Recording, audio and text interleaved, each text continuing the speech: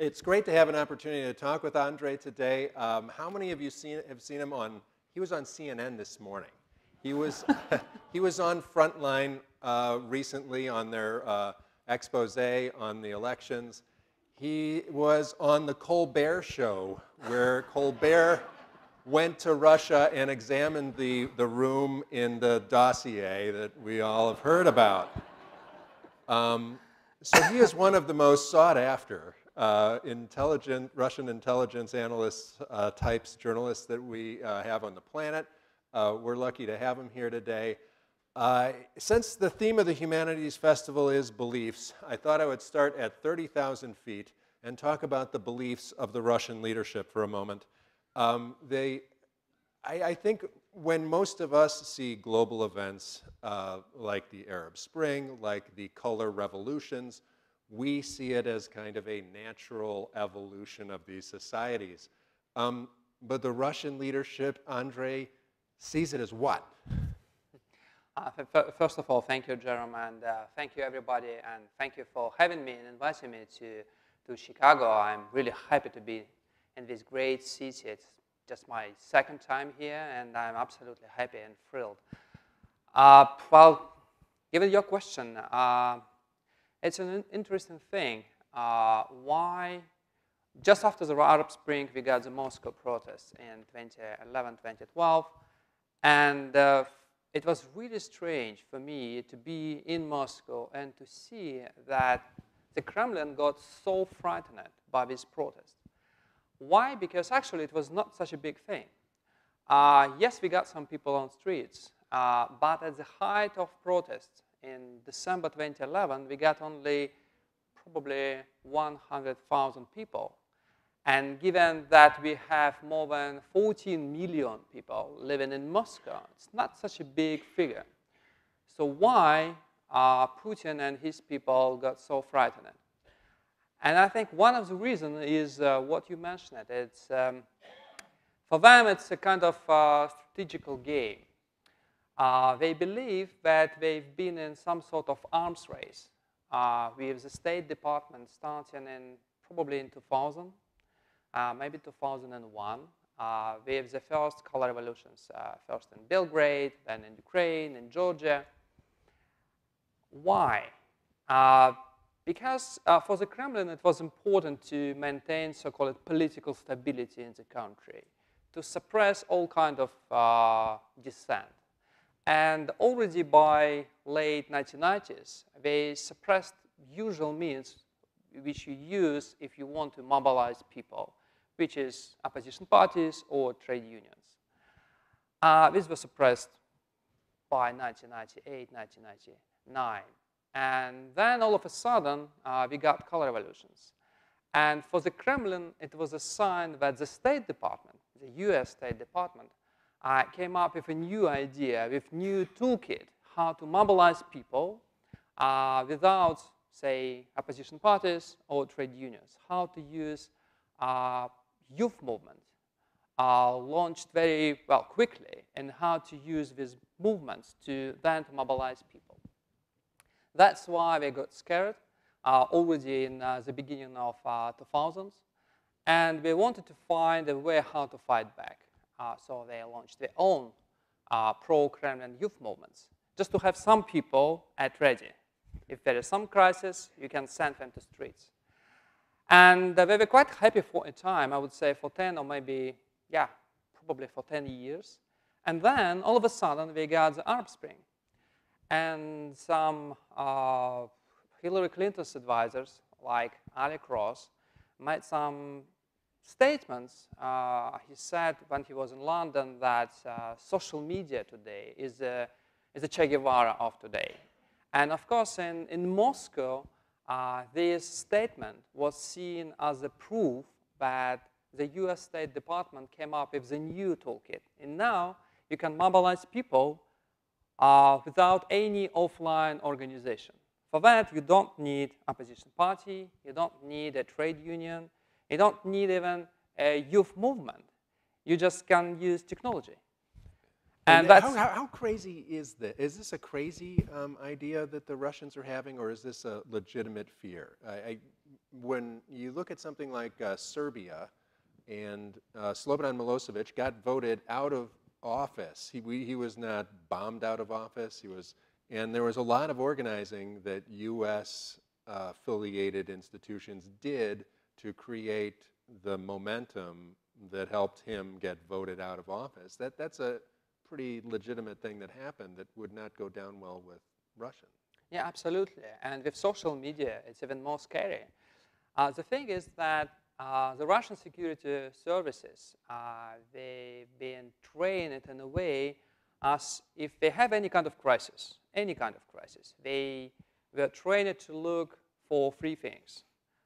First, to identify an organization, then a leader, and then a channel which funnel money from, say, abroad, from outside to this organization to start something.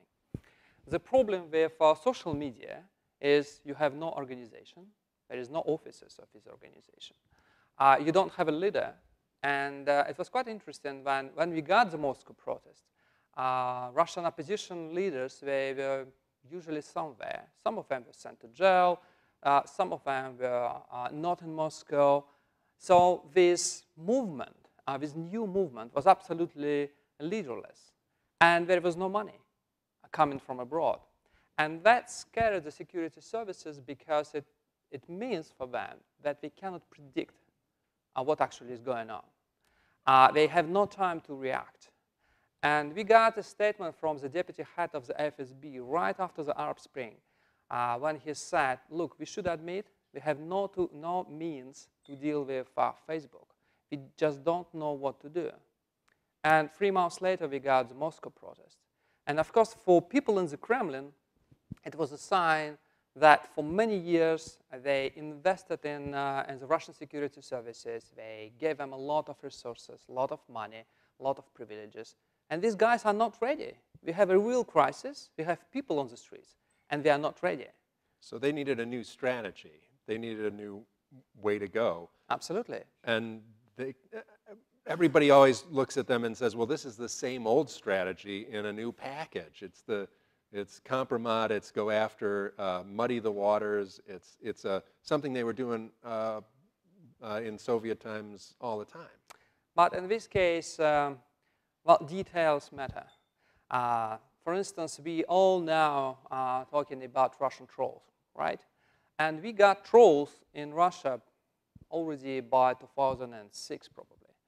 But back then, these trolls were usually used on a social platform known as LiveJournal. And it was a very popular bloggers platform, but the thing about this platform was that you can leave your comments anonymously. That's why trolls immediately seized this opportunity and started attacking people like journalists or liberals or experts. But right in the middle of the protest, for some strange reason, lots of Russian liberals moved from LiveJournal to Facebook. Not because of some political reasons, just because Facebook looked much more attractive. It helped you to be connected with your friends outside of the country. It was a very fashionable thing back in 2011. And trolls, they found themselves in a kind of on a dry, because on Facebook, you cannot post anything anonymously. And that's why, at the crucial moment, the Kremlin found out that they cannot rely on the security services, and they also cannot rely on the trolls, because right in this moment, people just moved from LiveJournal to Facebook. The Russian authorities decided at that time to try to control the internet.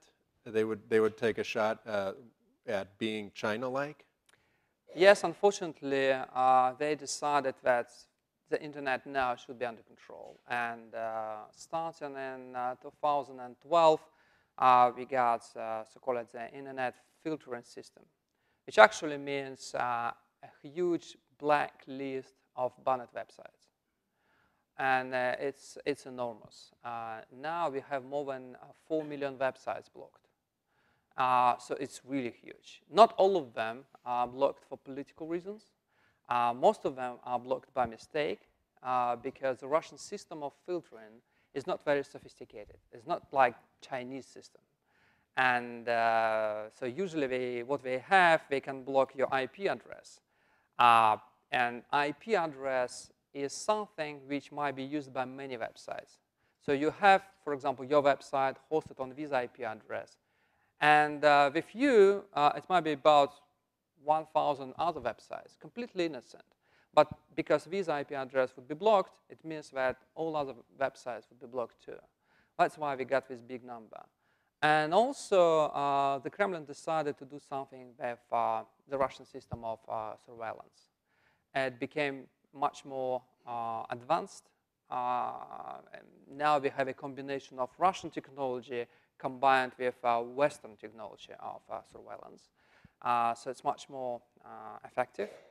And the thing is that the Kremlin also found a way how to use these technologies, not just spying on people, but to send a very strong message. So they can pick up some victims randomly, send them to jail, and then made a statement that these people were identified thanks to our technologies. And that would send a very strong message to people who are active online. I wanted to talk about the Panama Papers and the reaction that as all this is going on, the Panama Papers kind of come out. And I had to kind of look back and say, well, I forgot what did it say about Vladimir Putin? But one of his close buddies was really exposed in the Panama Papers. This cellist who shouldn't have billions of dollars has billions of dollars. And that really set him off. Yes, absolutely true. We dig into this story for the new edition of our book. Our publisher here in the United States, Public Affairs, asked us to add a new chapter to the Red Web. So we decided to write the whole new chapter about what actually happened in 2016 in the United States and about the Russian interference. And when we looked into this story and, we spoke to our sources, it looks like we are dealing with a very strange miscalculation from the Kremlin. So the thing is that Panama Papers is a big international journalistic effort. Actually, initially it's a trove of documents from some offshore company based in Panama. And this trove was leaked to some journalists, and they decided to, because it's huge, they decided to invite journalists from many countries to work with archives about their countries. Like you have some Russian accounts or some Russian names, so you invite some Russian journalists to look into these documents. And that's exactly what actually happened. Some very good Russian journalists, friends of mine, were invited to work with documents. And they found out that a cellist, for some strange reasons, controlled millions and millions and millions dollars in these accounts. And when he was approached by journalists and asked, look, are you a businessman? He said, no, I'm just a cellist. And given the fact that he was known to be a personal friend of Vladimir Putin, well, everybody started speculating that probably that's where you need to look for Putin's personal money. So these journalists, when they finally found out all these proofs and evidence, they decided to do what any journalist do, to pose requests, to ask for comments. So they sent some requests to the Kremlin, but precisely this moment, a second group of hackers were already in the system of DNC, of Democratic National Committee. And it looks like, as far as we know, the Kremlin and Putin was already briefed about what was in Podesta emails. And as probably you remember, the biggest thing in Podesta emails is the information about paid speeches made by Hillary Clinton at Goldman Sachs. So apparently, Putin was briefed that Panama Papers was funded by Goldman Sachs with some involvement of Hillary Clinton's people. It was a wild conspiracy theory, but he believed in this theory. And for him, it made perfect sense because he believed that she had intervened in his elections back in 2012. So he just probably thought, look, it looks like now she's against me trying to launch another offensive, now attacking my personal friends. And it's a very sensitive thing in Moscow. Everybody in Moscow, I mean journalists, know that if you cross this line, if you start digging into family of Vladimir Putin or his personal friends, that means that actually you are in some risk. It's a very sensitive thing for Vladimir Putin. That's why we know nothing about his daughters, actually. And so that was the moment that Putin, in the beginning of April, he was briefed about these things and Podesta emails. Simultaneously, his office got some requests from journalists about Panama Papers. And immediately that, well, constructed, built this conspiracy theory. And he went very emotional. He started attacking journalists. He said that one of the newspapers which published Panama Papers expose was funded by Goldman Sachs.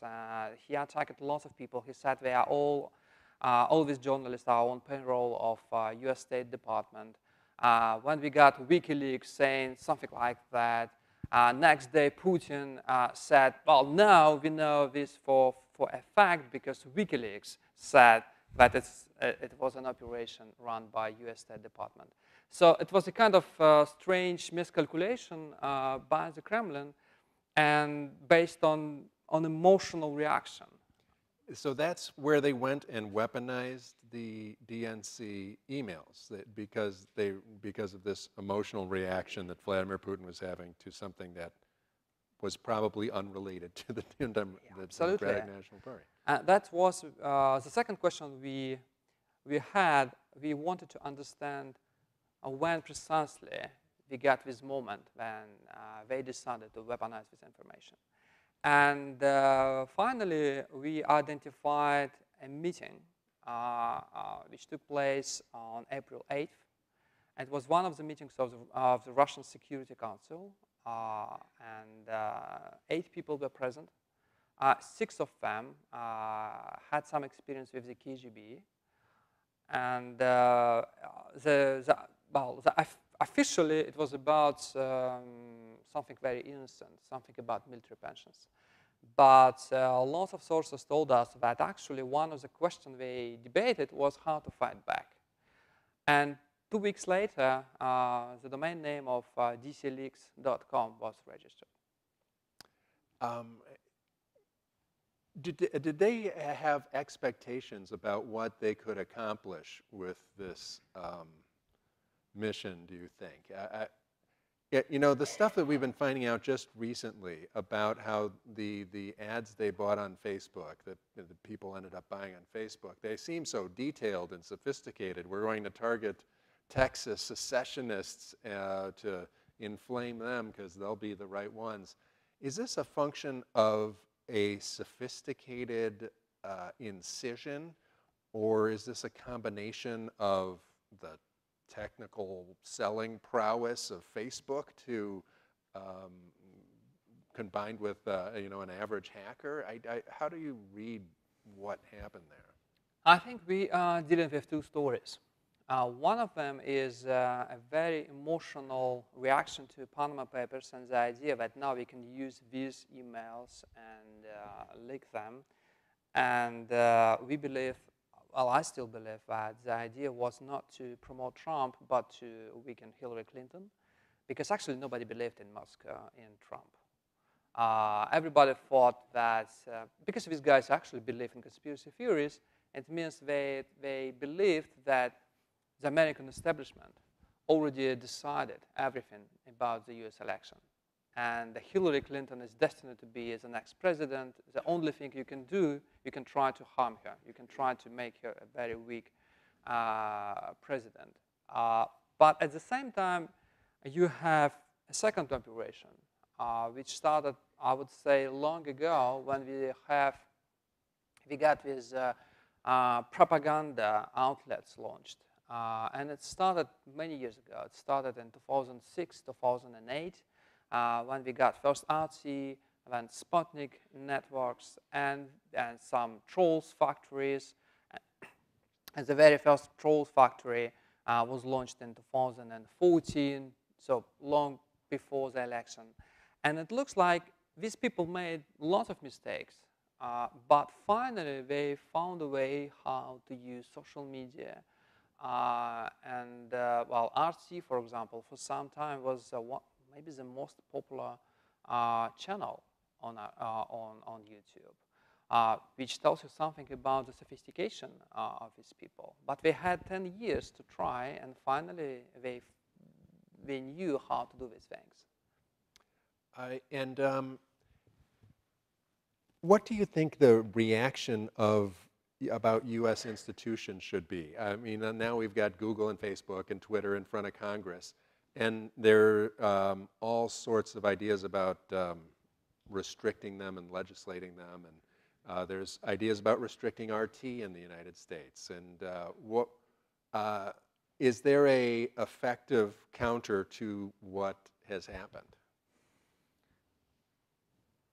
To be honest, I personally, I feel very, very uncomfortable about these ideas because for me, it means actually censorship, to make it very clear. And actually, it's the way we started talking about these things reminds me of actually of the Kremlin's language.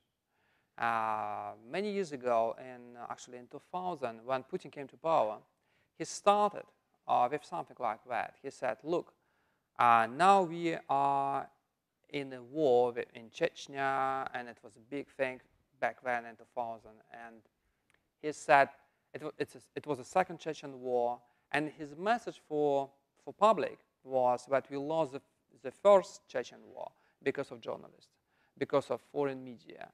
So now we need to restrict foreign media and Russian media and to prevent terrorists from using media against us. And that's the way this idea was actually, the idea of censorship was sold to the Russian audience. And unfortunately, I was very young then, 24 years old, but I had already 4 or 5 years of experience, and I remember it was a disaster. I mean, we lost our audience completely. Lots of people turned against journalists. They told us that because of you, we have terrorists in our towns, and we have all these terrorist attacks. And we accepted the idea of censorship. And we've been living with this for, how many? 70 years now. So I think the idea to try to control the content generated by media or social media is a very dangerous idea. I still believe that probably the best way to deal with this problem is to use journalism. I mean, you have some activities of the Russian government here. You need to investigate these things. You have lots of good journalists, and they are doing really good job. And we still have some very good Russian journalists, thank God. And they also try to expose, say, Trolls Factory in Russia was exposed by Russian journalists. So you have lots of people who actually can do these things. But to introduce some sort of, I don't know, restrictions on social media. And also remember that these things could be then picked up by authoritarian countries. It's always good to have some example and to say, look, we are doing exactly the same. We got internet filtering in Russia in 2012, and the pretext that we just follow the example of the British. The Russian message was that the British have a system of filtering child pornography, some pedophile content, this kind of thing. So the Russian government said, look, now we need the system of internet filtering, and firstly, they introduced this under pretext of doing exactly the same, fighting child pornography. And actually in a year, it was about political websites. So you just need to remember what you do here could be accurate and could be picked up by some countries like China, Russia, Iran. Naturally, I want to believe in good journalism winning and carrying the day. How do you get it into people's hands, though? It seems like the problem is that the water is so muddy now that you don't get good journalism into people's hands. I read a statistic yesterday that 46% of Trump voters believe that Hillary Clinton ran a sex ring in a pizzeria in New Jersey. Where good journalism is now winning there, where there's so there's something going on that it's not making the connection. I totally agree with you, but it doesn't start with Trump. Look, why WikiLeaks is so popular and was so popular? Just because of that, because lots of people lost their trust in journalists, because they believed that now they need to have a direct access to documents, not to our stories based on these documents, but to the documents. That's why lots of people trusted WikiLeaks. That's why lots of people decided to trust Snowden and other whistleblowers. And it started long ago. We lost trust. That's our problem. We need to find a way how to fix it. What do you make of the Mueller investigation? And do you think they can prove some kind of collusion between members of the Trump administration and Russia? It seems like the Trump administration leaks so vociferously that they would be unable to keep any kind of secret. What I like about this investigation is that it produces new names almost every 2 weeks. And actually it's good. I mean, it means that then you might have journalists investigating these leads. And now we have some information about some professor in London who actually had some meetings and with some Trump's people. And I mean, it's for journalists, it's great because now you can start doing something. Well, so if, say, they keep going, that would be great. For instance, when we got this FBI investigation about Russian hackers, I was really thrilled because the very first time we got 2 FSB, Russian Federal Security Service officers on the FBI most wanted list. And that immediately, because they were involved in hacking of Yahoo servers in 2014. But that triggered a reaction in Moscow. Some people were arrested. Lots of people are very nervous, and it's always good for journalists because when people are nervous, well, it could be risky and could make things very dangerous for you. But at the same time, sometimes it might actually provoke some leaks. Some information you can get. And, and after this FBI investigation, we got some new names, some new information about the criminal connection and a relationship between, say, the security services and criminal hackers. So already we had some results. With this investigation you mentioned, we already have some new names. So I think finally it helps us to understand and probably maybe not very soon, but maybe in a year, maybe in 2 years, we can get the full picture. I wanted to ask a couple questions about our internet companies, Google, Twitter, Facebook, and I think for a long time people granted them a lot of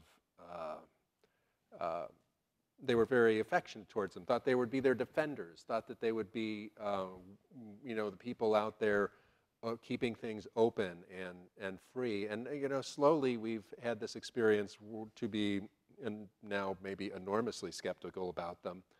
You've been on a campaign, all these companies house their own data, and Russia wants them to house their data inside Russia. And Twitter, it looks like, is about to be the big, of the groups I named, that is going to agree to this, apparently, in just the last few days. How do we handle these companies and what they share and don't share with governments? It's a very sensitive topic, and it started in 2014, mostly because of Snowden's revelations. And Snowden triggered a new debate in the world, not only in Russia, but also in Brazil, in Europe, namely in France and in Germany. And the idea was that, well, look, we live in a world where we all use American technologies. I mean, you might be in Russia, and it's not about cables, it's about services that you use. We all use Facebook, we all use Twitter, we all use Gmail, which means that, say, American intelligence has so-called natural advantages. They can actually use these services to spy on people. And of course, it's a big concern for everybody and for these countries.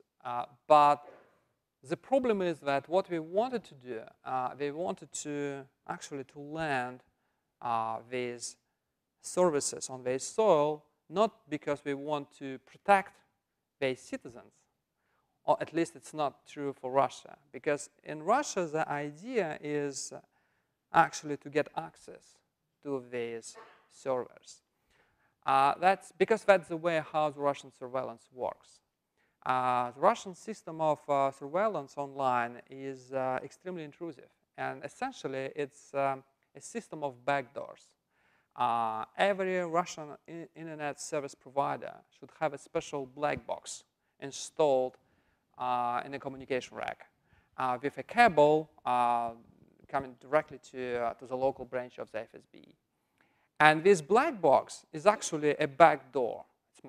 We can actually say front door because it's totally legit according to the Russian legislation.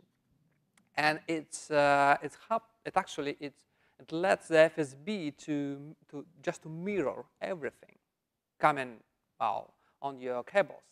But they have some technical problems. And these technical problems are with Gmail, with Facebook, with Twitter, with WhatsApp, and other global services. Why? Because everybody now uses a special protocol called HTTPS, with the S meaning secure, which means that your traffic is actually encrypted by definition. You don't need to do anything about it, it's by definition. And the problem here is that you may use Russian system of surveillance, all these black boxes, to intercept your message, but you cannot deceive it. For that, you need to have access to servers of Gmail, of Twitter, of Facebook. And that's exactly what the Russian government wants from these companies. And in 2015, we got a special legislation called a data localization law. And it was introduced under pretext of we need to protect personal data of Russian citizens against NSA. And that was the moment we got this strange game started. It's a game. So we have these three big companies, Google, Facebook, and Twitter. And only Google out of three companies has a Moscow office. Twitter and Facebook, they have no presence in Russia, officially. So the game is how to convince the Russian government that one day they would relocate this service and actually do nothing. So they play this game for years. As I said, with legislation we got back in 2015. Still, the situation is like before. So we do not have servers of Google or Facebook or Twitter in Russia. So what they do, they just send some high-level representatives to some high-level talks in Moscow.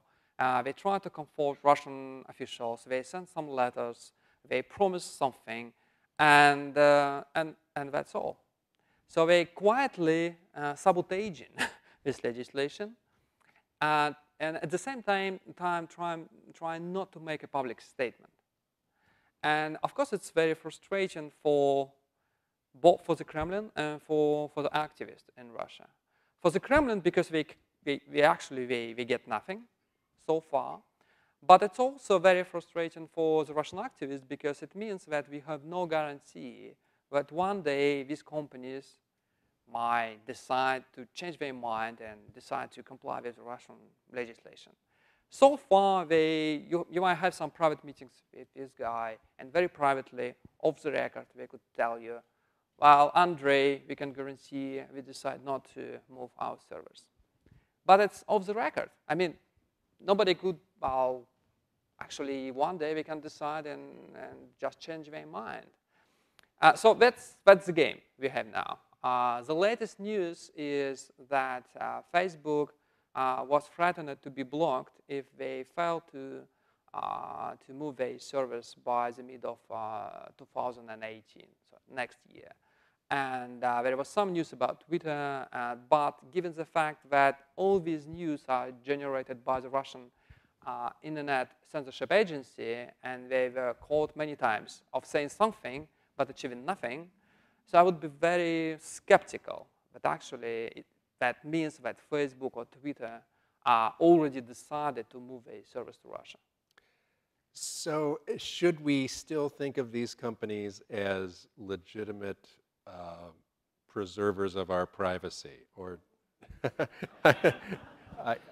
Well, the problem is that here I should be very cynical and practical. The thing is, of course, if I would live in the United States, I would be very concerned, given all these strange relationships and the situation here. But I live in Russia. For me, my concern is not NSA or CIA.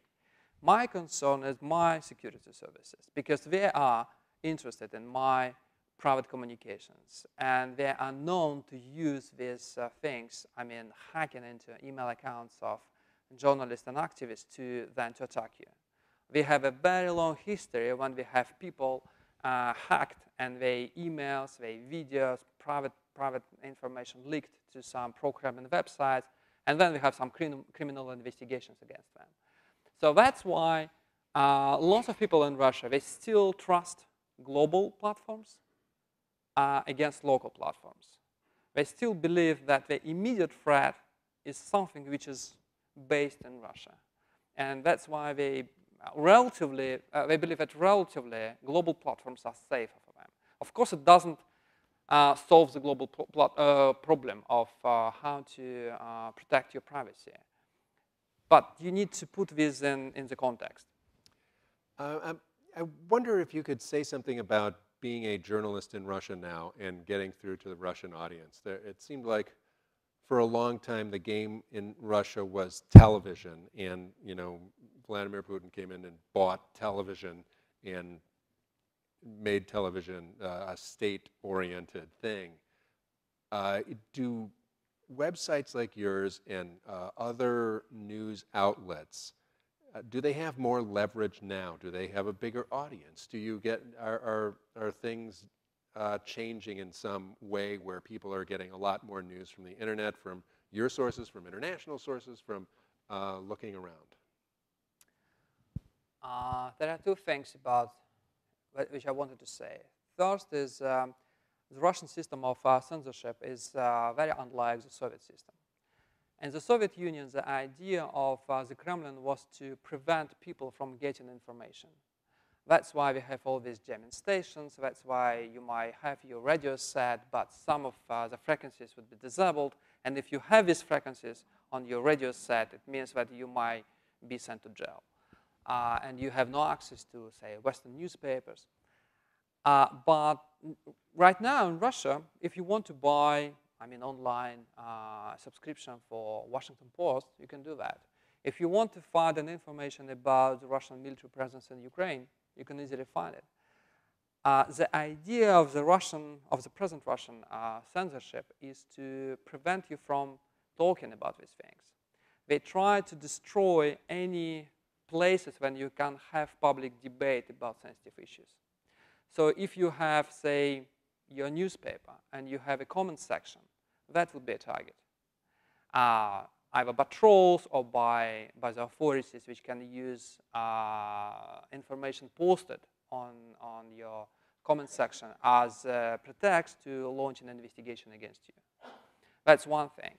The second thing is that the Kremlin behaves completely in different manner when they believe that the situation is stable, or if they think that there is some sort of crisis. If they are in a crisis, they begin to attack everybody. Our website was attacked and hacked during the protest. It was not a big thing for mobilizing people. It's a very special kind of website. It's about the Russian security services. So nobody actually thought that our website could be used to, to promote some ideas and to get people to streets. But nevertheless, it was hacked along with a number of other websites. So when the Kremlin found itself in a crisis, they got really scared, and they became very aggressive. It's time for questions. We're going to take questions from the audience, and see a couple hands right off the bat. Do you have an opinion on the factual accuracy of the dossier? And will it be possible for Bob Mueller to identify Steele's sources and to speak to those sources and get any kind of admissible testimony in support or of those assertions? We checked some of, we tried to check the Steele dossier, and there are some mistakes there, some obvious mistakes. For example, some names are wrong, some description of some departments of the Interior Ministry, the FSB, they mixed. But the way the political decision-making process is described is very, I would say, very correct. And the thing is that the Kremlin these days is a very strange and complicated thing. It's not only about people who have some position in the government. It's also about some surprising people who have no official standing, no official role in the government. Putin is surrounded by people who might be his friends, might provide, for example, one guy is extremely important and he just provides catering to the Kremlin. And he was put in charge of running this troll factory. So you have a surprising mix of people, and they could one day come to the Kremlin with some solution, say, like, we know what to do with Syria, or we know what to do with Ukraine, we know what to do with US election. That's why right now the foreign policy of Russia is so unpredictable, because it's about these strange groups of people, and all of them have some access to Vladimir Putin and his immediate circle. And that's the way it described it in the Steele dossier. So for me, it rings true. We also tried to check some names of people who are in charge of, say, defining the Russian internet policy, and this is quite correct. So I would say that at least partly, for me, this dossier is correct. The problem is, of course, that some allegations, like about this hotel, I don't know how to check this information, how to find any evidence to support these allegations, and how to identify these sources. I don't know. I think that lots of these sources, and most of these sources, should be in Russia. So how to get them to testify here? I think it's absolutely impossible. And also, what you need to understand is lots of things happened in Russia after the election. Lots of things happened here, I mean, in the United States after the elections, but we got lots of things in Moscow too. And one of the most important things, what actually happened, we got some people sent to jail. We got the biggest, the most important cyber branch of the FSB completely destroyed. We have a head of this department fired, his deputy fired, 2 of his most important people sent to jail. And it means that in a society, when everybody gets used to hear and try to understand what might be the next Kremlin's move, it means that lots of people got really, really cautious. If you now try to, for example, try to talk to Russian cyber experts, it would be almost impossible. People got scared. And it's a big thing, actually. The Kremlin sent this very strong message that now the Kremlin discouraged any kind of contact with, say, Western cyber community. It's a big thing, and of course it prevents you from getting any information from Russia.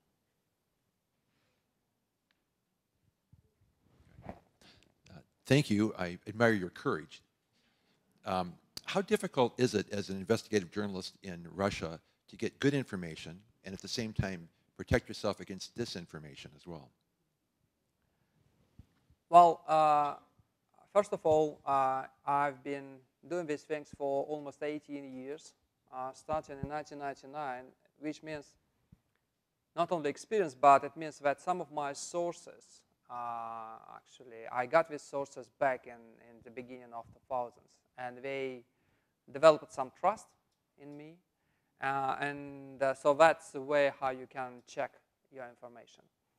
Also, what we need to remember is that the Kremlin and the Russian security services, they are not fortress, impenetrable fortress. Actually, we have lots of people who are not happy inside of the FSB. We have some whistleblowers, but unlike American whistleblowers, they are unhappy not because they believe that say American freedoms are in danger. They are unhappy for some basic reasons. They are unhappy about their salaries, about their apartments, about their pensions. So the way we work, and that's my experience, is you have this guy coming to you, complaining about his pension or his apartment, and you sit with him for days, literally, listening to all these ideas about his apartment, and you know that it should be 3 rooms, not 2 rooms, and it's about days and days and days. But finally, you have a chance to ask your question, and you might get some answer. And then you need to get to another source and to try to check this information. It's very, I mean, you spend a lot of time with these people, and it takes months sometimes, but finally you can get something. But of course, you're absolutely right. The biggest problem that you can get some information which is not real information, and sometimes it might be unintentional. Some people from the FSB, because of a very special way they are trained, they are inclined to believe in some conspiracy theories.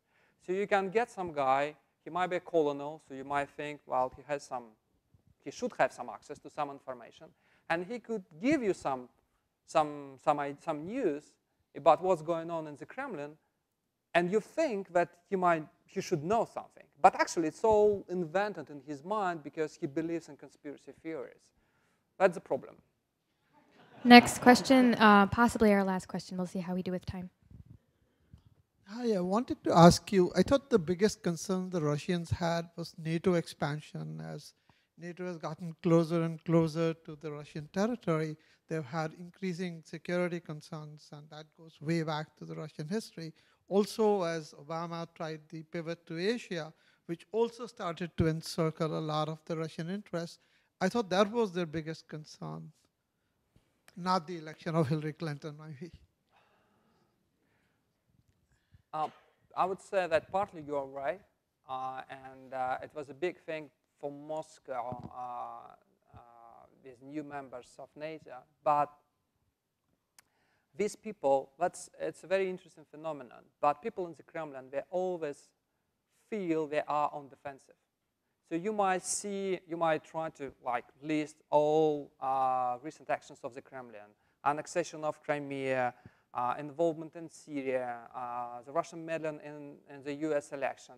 And it looks like a list of offensive operations. But for the Kremlin, it's defensive operations. Why? Because they believe they are under constant threat from the West. and they just try to find a way how to respond. For instance, the annexation of Crimea was not about land. It was about how to respond to the US government attempt to withdraw a leader of a country which is loyal to Russia. So you cannot do anything on Maidan, and well, the Kremlin tried and failed. So what you can do, you can grab some land and send this signal to other countries like Kazakhstan, that if they want to change their political regime, they should think twice because there are some ethnic Russians living there too.